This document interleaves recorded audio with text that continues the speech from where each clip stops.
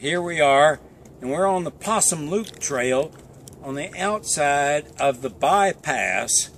Okay, so we're dropping down this ravine, and we've come across this drift mine feature associated with the Red Gap Mine, Hammond's Red Gap Mine. We're going to see more of it later.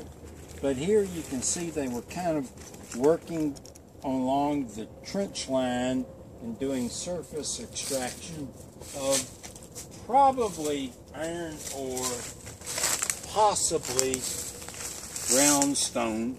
This does in fact look a little bit more like iron ore to me, and maybe we can see this up close and personal.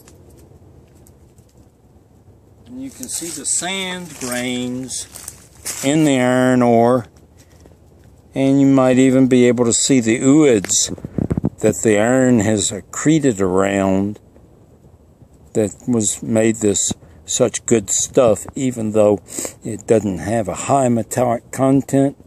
They were real happy with this ore in 1910 when Sloss's mine down in Bessemer flooded. They didn't hesitate to move all their production requirements up here to Ruffner for this ore, even though it wasn't as preferable as the Bessemer ores were. Anyway, this operation and several others, including the Howard mines over there, Gilreath and Hiawatha over there, were on non-Sloss mines, not owned by Sloss. So Sloss wasn't the only operator out here.